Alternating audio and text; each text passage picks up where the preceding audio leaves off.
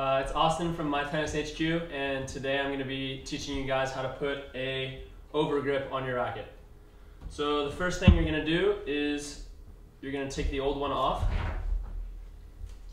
Just unravel that. Next step is you're going to unravel the new one. So you're going to take the tape off, put it to the side for now, and unravel this.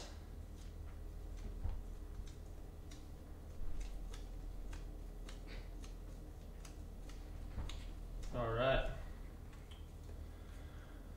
Then what you're going to do is you're going to take the plastic part and peel that off. Set it to the side. And you're going to find the sticky end of the new grip. So that's going to be the narrow part. Take the sticker off. So there's going to be a tiny little part here that is sticky that's going to stick to the bottom. And you're going to start it.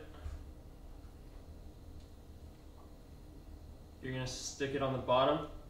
Now notice how the flat part is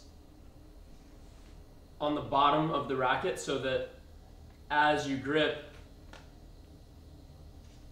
it works up like that. And what you're going to do is you're going to go around once all the way on the bottom. And once you get to one full rotation around the grip, you're going to start working your way down.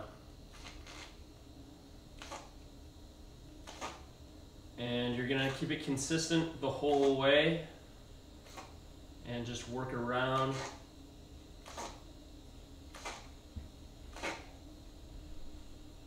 And depending on your preference, you can make it thinner or thicker.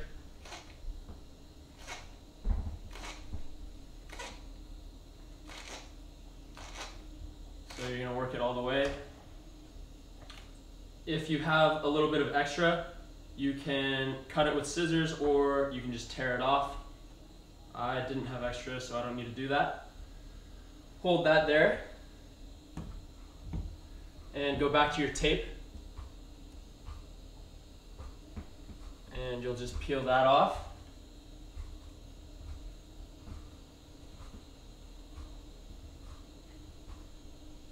Wrap that around the top.